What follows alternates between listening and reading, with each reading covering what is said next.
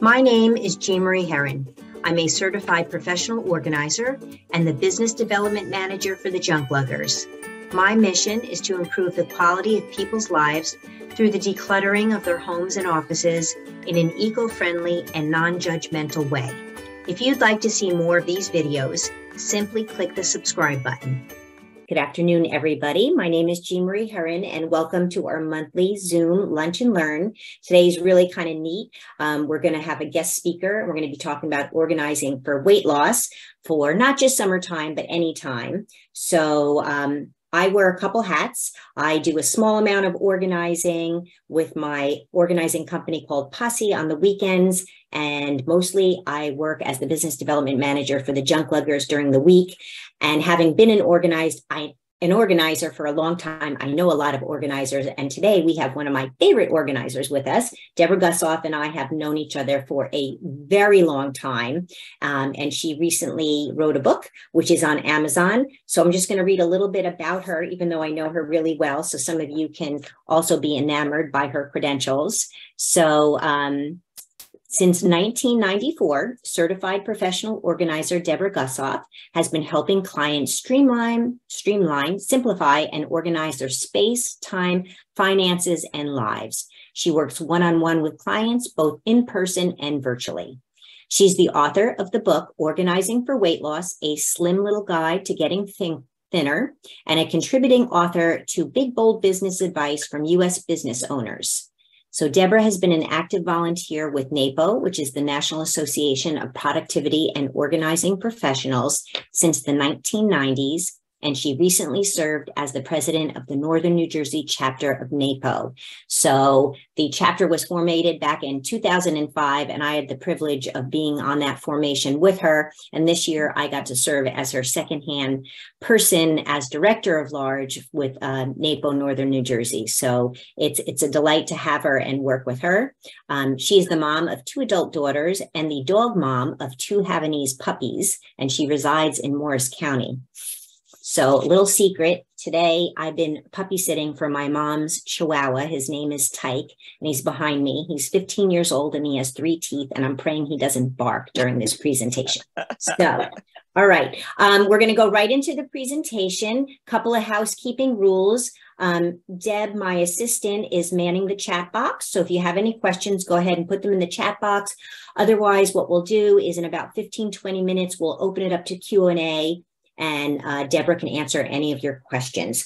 So Deborah, you tell me when it's okay to change slides. I will. Thanks. No, go back to the first one, please. Oh, sorry. That's okay. Thanks, Jean Marie. Jean Marie is, I'm sure you all know if you're on her Lunch and Learn and her e-zine and all of that, is awesome. So it's been a pleasure working with you. So my name is Deborah, and like Jean Marie, I am a certified professional organizer. And as she said, I started my business in 1994. And when people hear that I've been in business for almost 30 years, invariably, one of the very first things they ask is, how did you get started? Next slide, please. So I like to say that this career path is my socially acceptable way of rebelling. I was raised by a terminal pack rat with a hoarding disorder, and the house I grew up in was chaotic.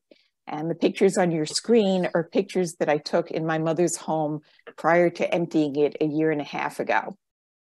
I have really vivid memories of being 9 or 10 and spending part of my weekend organizing the school supplies in my desk and the closets in my childhood bedroom so that I could have a calm, peaceful, productive space for myself. Next slide, please. I can credit my mother not only for my career, but also for some of my food issues.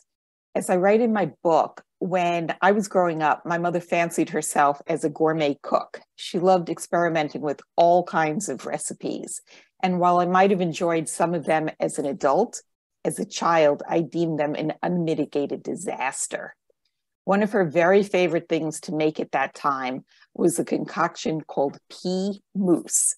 It was a frothy, jiggly concoction made of peas and heavy cream and gelatin, among other things. Next slide. The mixture would then be put in this stainless steel ice cream bomb and refrigerated until it was solid. It was absolutely vile, and my brothers and I hated it. When I was in second grade, my teacher, Mrs. Watkins, gave us a writing assignment to write about the thing we hated most, and I chose to write about pea mousse. My teacher, having never heard of pea mousse, because of course who had, thought I had misspelled the object of my dislike and corrected it to read peat moss. When I took the essay home, I clearly remember my mother looking at it and saying something along the lines of, well, your teacher obviously isn't much of a cook. My siblings and I complained about the various foods we disliked so much that my mother must have finally gotten fed up, no pun intended. And she created something called the list. At the beginning of each month, my brothers and I could select up to 3 items that we didn't want to eat and add them to the list for the month. We were excused from eating those items, but the deal was we had to eat everything else without complaint. We had to be quite strategic about the things we put on our list. Certain items, like orange squash, were seasonal. Throughout the fall, that had to be on the list, but could come off in the summer when it was out of season. Other items, like pea mousse, needed to stay on year-round because you never knew when that was going to show up on the dinner table. As I like to joke, is it any wonder that I have issues with food? Pregnancy and the years following the birth of my second daughter saw me gain about 30 pounds. When my daughter was a preteen, I felt like I could no longer attribute my expanded waistline to baby weight. I needed to take action. As a professional organizer, at some point, it occurred to me that I could apply my organizing expertise to the goal of weight loss, and it worked. Next slide, please. With any project, you need to have a firmly established why. When you are creating goals, whether it's for weight loss, saving for a down payment on a home, organizing your home, or advancing in your career, it's important to know what's behind that goal, what it is that truly matters. Any what needs a why to bolster it. And when we know the why, the what and the how get easier. And when your why is strong enough, it keeps you moving forward when the road gets bumpy. Next slide, please. In my book, I talk about SMART goals. And this is a concept I learned way back in my corporate life, long before I became a professional organizer. SMART goals include 5 specific markers, which make it more likely that you will achieve your goals. SMART is an acronym that stands for specific, measurable, achievable, realistic, and time-bound. When setting a goal, the first criteria is that it should be specific. Have more time is fairly vague, but being able to chase after my grandson without becoming short of breath, that's fairly specific. Next, your goal must be measurable. If you can't track progress against a measurable goal point, how do you know if you're having success? If your goal is to lose 10 pounds by the end of the calendar quarter, that's a really measurable goal. You can measure your progress weekly by weighing yourself. And at the end of the quarter, it's easy to see if your current weight is equal to your starting weight minus 10 pounds. Achievable is the next component of a SMART goal. Don't set yourself up for failure by naming a goal that's so unrealistic it can't be achieved. Ask yourself whether it's in your power to accomplish this goal. To make your goal more achievable, you may want to create 3 smaller weight loss goals of, say, 15 pounds, rather than one huge goal of 45 pounds, because that might feel too overwhelming. Realistic is the next criteria to include in your goal setting. If over the next 3 months, you're going to be traveling for business, attending 2 weddings, going on vacation, and taking care of a sick parent, is it realistic to think that you can also undertake a weight loss program and all of the planning and organizing it takes? Maybe you can, maybe you can't.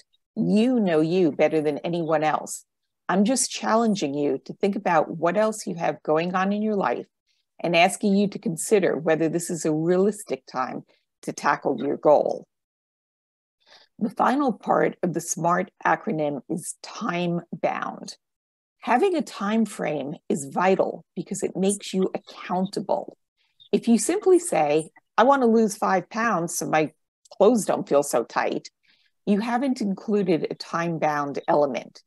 Do you want to lose 5 pounds this month, this year, this decade, by the time you turn 75, before you die?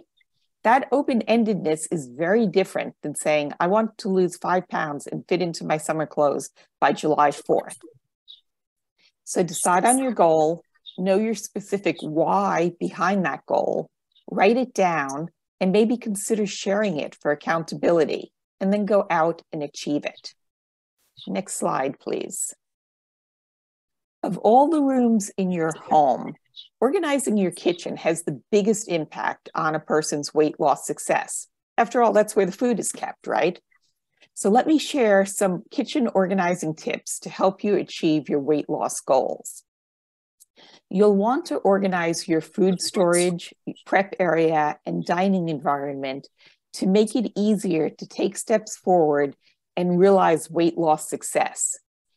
If your kitchen cabinets are filled with chips and cookies, and the fresh fruits and vegetables in the refrigerator are hidden away while the leftover cake is front and center, right at eye level, those poor kitchen organization choices are going to derail you every single time. When you're in your kitchen, you want to start by emptying out all of your cabinets, as well as the pantry if you have one. Start by checking the expiration dates on products, and then toss out any old or outdated items. Also, dispose of any food that no one in your house likes or will eat. You know, just because you bought a 6-pack of something at Costco or BJ's, if no one liked the first package when you opened it, there's really no reason to keep the remaining 5. If the package is still fresh, donate it to food pantry. If it's expired, go ahead and toss it. Next slide, please. So once you've discarded the extraneous items, you want to group food together by categories, putting like items together. For example, put all of the rice and pasta together, all of the canned vegetables together, all of the snacks, and so on. When everything has a designated home and all the items in each category are stored together, you will know exactly where to look. Going on a scavenger hunt through your own home wastes time, decreases productivity, and is really aggravating. You want to make frequently used items accessible. You know, human nature is simple. If it's not easy, we're not going to do it. Or if we actually do it, we will be frustrated and overwhelmed. So simplify things for yourself and reduce your frustration by putting the items you use most often on an easy-to-reach shelf. I once had a client who stored the mixing bowls that she used every single night, either for food prep or for serving dinner, on the top cabinet shelf. My barely 5-foot-tall client couldn't reach those bowls without pulling out a step stool and climbing up on it. After I relocated those bowls to a lower shelf, she texted me to tell me I had changed her life. So even small changes can have a profound positive effect on your day-to-day life. Next, store items near where you use them to help simplify things for yourself. Storing items at their point of use saves time and increases productivity. Keep only those things that you need, use, or love. You know, no matter where you live, whether it's a small apartment, a townhouse, or a huge estate, the amount of space you have is finite and you need to use it wisely. So I want to challenge you to think about every item in your kitchen. Do you actually use all the spatulas you own? Would you gravitate toward the same 2 or 3? Did you receive a large set of cookware for a housewarming or wedding gift, but you only use 3 pans in the set? Did some well-meaning friend gift you with an ice cream maker or a propane torch for making creme brulee that you never use and it's just taking up space in your cabinet? Donate those unwanted, unused items so you have room for the things that you do use and for the products and tools that will help you on your weight loss journey. Next slide, please. When I was in college, I majored in psychology. And one of my favorite things was creating studies where you could manipulate different variables to see the effect they had on human behavior.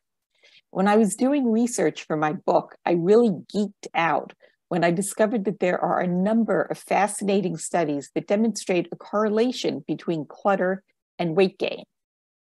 Researchers at Cornell University published an article entitled Clutter, Chaos, and Overconsumption: The Role of Mindset in Stressful and Chaotic Food Environments. Their research demonstrated that women in a messy, cluttered kitchen consume twice as many cookies as women in the same kitchen that was organized and uncluttered. Twice as many cookies simply because there were piles of stuff lying around. Another study suggests that women who keep cereal boxes on their counters weigh an average of 21 pounds more than those who keep their cereal behind cabinet doors. The same study demonstrated that women who keep their fruit in a bowl on the counter weigh 6 pounds less than those whose fruit is stored out of sight. Whether it's fruit or cereal, keeping an item visible seems to offer the power of suggestion. When it's in plain sight, you're more likely to consume it. So set your kitchen up in a way that demonstrates consciousness about what is visible. We do eat first with our eyes. How many times have you said, "Ooh, that looks delicious"? What you see, what's out and visible, is what you're most likely to grab. Conversely, out of sight means out of mind. And out of mind means less likely to be consumed. So if you have young children or a partner who isn't weight conscious, making it necessary that you need or believe you need to keep less healthy snacks in the house, do yourself a favor and place those snacks in opaque containers behind cabinet doors or in a pantry. This way, the other members of your family are happy and you're less likely to see, and they're therefore less likely to consume the snacks and the junk food. There was a study published in the Personality and Social Psychology Bulletin that demonstrated when a home environment is cluttered, it causes spikes in the stress hormone cortisol. As you probably know, many of us identify as stress eaters. When things in our lives feel out of control or overwhelming, we often reach for food for comfort, to self-medicate. If we can organize and declutter our homes, and especially the kitchen, we may see a corresponding reduction in cortisol levels, which may in turn help with weight loss.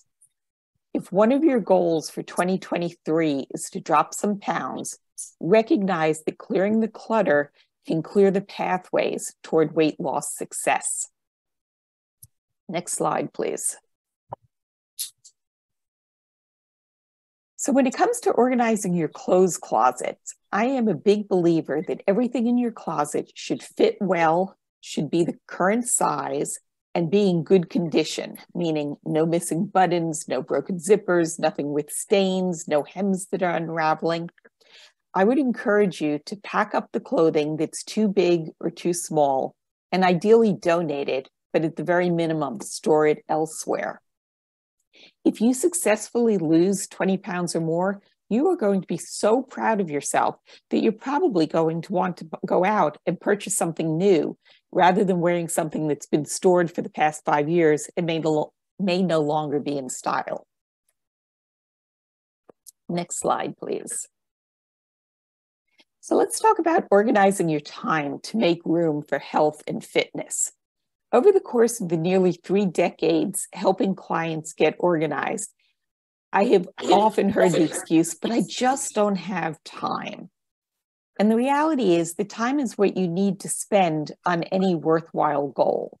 Whether you're trying to organize paperwork in the Daily Mail the clothes in your closets, the grocery shopping and meal prep for weight loss, managing your time is key. All of us have the same 1,440 minutes each day. It's all a question of priorities and how you choose to use those minutes. Feeling like we don't have enough time is one of the biggest barriers to exercise, activity, and healthy eating. If getting healthy and losing weight is important to you, one way or another, you'll need to figure out how to manage your schedule to fit those things in. So keep in mind, with exercise, you don't need to devote a solid hour all at once, which can be challenging to schedule. Instead, maybe you can slot in 4 smaller blocks of 15 minutes over the course of a day or two, or consider walking to your appointment or errand instead of driving. Consider multitasking to be more efficient with your time. I often use my time on my treadmill to watch a recorded TV show or read a novel. A friend recently told me that she started listening to audiobooks because it motivates her to walk farther and for a longer period of time. It's motivating because she wants to find out what happens next as the plot unfolds, so she keeps on moving. If you don't already own them, consider investing in a headset or a pair of earbuds. This will enable you to talk to a friend, listen to a podcast, or enjoy an audiobook while you move, or even do your kitchen meal prep. Other multitasking options include meeting a friend for a walk instead of coffee, walking your child to school, which is exercise coupled with quality parent-child time, or catching up with a friend by phone while you walk your dog. Next slide, please. So in summary, you can see that setting clear goals, organizing your home, and having a plan will help you on your weight loss journey. Shameless plug. In my book, I give you more tips, lists, and tools for managing the grocery store, organizing your schedule to fit in fitness, staying motivated, and managing your time. It's available on Amazon, and I believe the link is in the chat. And for those of you who are not big fans of Jeff Bezos, you can also purchase it online at Watchung Booksellers in Montclair, New Jersey. And Jean Marie, if you want to throw up the last slide, I'm happy to answer questions that anybody may have. Awesome. So we're going to come out of the slideshow in just a second. I just want to mention before I do that, next month's Zoom call, for those of you who are interested, it's going to be on vital documents, and I will also have a guest speaker who is an attorney, so hopefully you can make that. But now we go back to Deborah, because I really want everybody to have time to ask questions. Oh my gosh, that was really great. I'm very excited. So I saved my lunch. I didn't eat my lunch yet. And it just, I mean, I learned a lot, but the biggest thing I have to keep saying to myself is just don't bring it in the house. Because if I bring it in the house and I see it, even if I hide it, I know it's there. Right. So, yeah. Or if you really need it, purchase the sample size instead of the big family size, the little Haagen-Dazs instead of the pint, the snack size Hershey Kisses instead of the 3-pound bag. Yep. All right. So let's go to the Brady Bunch, because I don't want to hog your time. So Q&A, everybody, you're welcome to unmute yourself and ask Deborah any questions you'd like. And if you don't feel comfortable asking, feel free to put it in the chat. The chat box. Mm-hmm. And then, Deb, if there's anything in the chat, let us know. Well, I'll just make a comment. This is Deb Davis. That 2 things you said struck home about leaving things out on the counter. My husband had bought some molasses cookies, and I don't know why he left them out on the counter Monday and Tuesday. And I probably had 2 cookies each day. And finally, I just put them away. Why are they on the counter? That's just so ridiculous. And the second thing is, it's what I found about 8 years ago when I lost about 53 pounds is I carved out that exercise time for me. And Jean Marie knows my schedule. I'm at the gym 5 days a week, nothing. Well, emergencies, but nothing messes with my gym time. And for me, since I work from home, it's social time as well. So I used to hate exercise, but when I found classes that I could take in a group situation that I loved, it was social, it was enjoyable, and it really helped me stick to my exercise plan. That's great, Deb. And I think you made a really good point, is you have to find something that you enjoy, because there are a lot of us who hate exercise, me included, but you have to find something that works for you. I will never be a runner, but I love to walk, and I love to walk and listen to books, or something I started during the pandemic. My cousin lives on the West Coast, and she was also on a weight loss journey, and we set up these talk and walks where we would set a specific time that worked with the time zone change, and we would go out for an hour and we would catch up once a week, and we would walk at the same time. And so it was exercise and catch up, and it was really terrific. It was a great way to stay in touch and, do something good for your body. I love that. In my position now, I'm in a sales position, so I tend to work a lot, and it's hard for me to structure it. Like, I don't feel like I can do what Deb Davis does, because my schedule is constantly changing. But now, I used to meet everybody for coffee. I'd go and network here and network there. And now my first suggestion is, are you okay with a walk and talk? Or can we grab a cup of coffee and then go for a walk? And so I'm in Bergen County. There's tons of parks. There's plenty of places to go. So that's my first suggestion now. I also have something, I know Diana's on the call. I started something called Fun and Fit Fridays. Every 2:00 at Friday, I go hiking. And it's like my female version of men's golf, So I am always trying to think, because I don't have blocked out time, what can I do where I can get those snippets of exercise as well? So I love that tip. Thank you for that one. And one of these days I will make your Friday fitness hike. It's on every week, and then something happens, but I will get there. But, I have 2 dogs, and that is a great way to make sure that you get out and walk, because if I don't walk them 4 or 5 times a day, I got a problem, and I'm cleaning up. So, they're not necessarily super long walks, but one loop around my neighborhood is 15 minutes. And if I do that 4 or 5 times a day, that's my hour. Yeah, that's great. All right. Any other questions from the Peanut Gallery?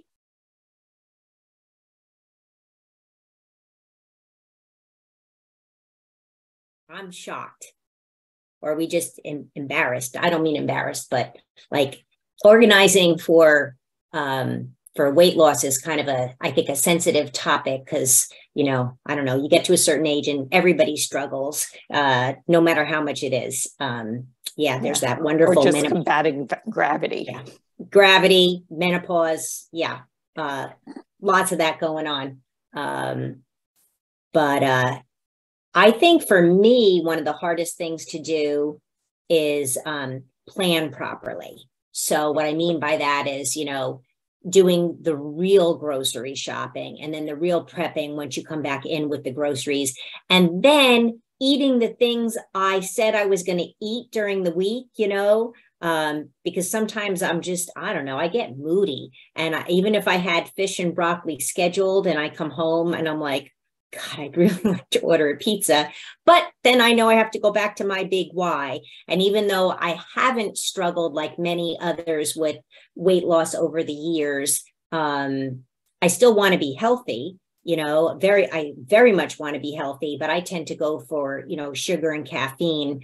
And I have to go back to that big why. Like, why do I want to have, the fish and the broccoli over the, chocolate peanut butter Larabar? That's really all in my name. But the point that you said is not just picking the right things, but making the time to do that prep.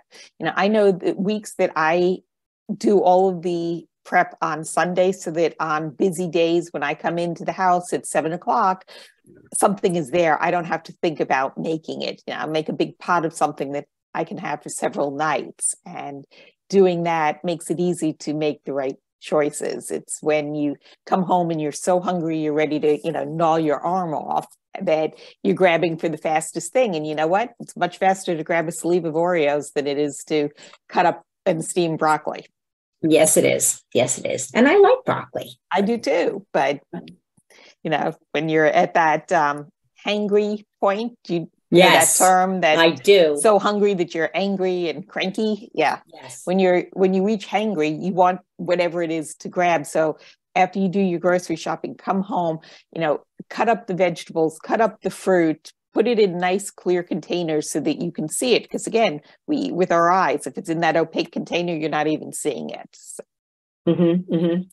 All right. So we're at 101. Any last minute questions, or you're going to lose your opportunity? Okay. No, my contact is in the chat. If you think of a question later, feel free to reach out. Yes. So big thank you to Deborah Gossoff for joining us today. Great topic. Thanks for having me. You're so welcome. And hopefully we'll see many of you next month on June 21st when we have the really exciting topic of vital documents. I know it's another subject people are like, oh. So important though. Yeah, very, very important. All right, everybody, have a great month, and we'll talk to you soon. Take care. Remember, if you want to see more videos on my organizing, productivity, and decluttering topics, hit the subscribe button, and you'll be alerted when the next one is ready.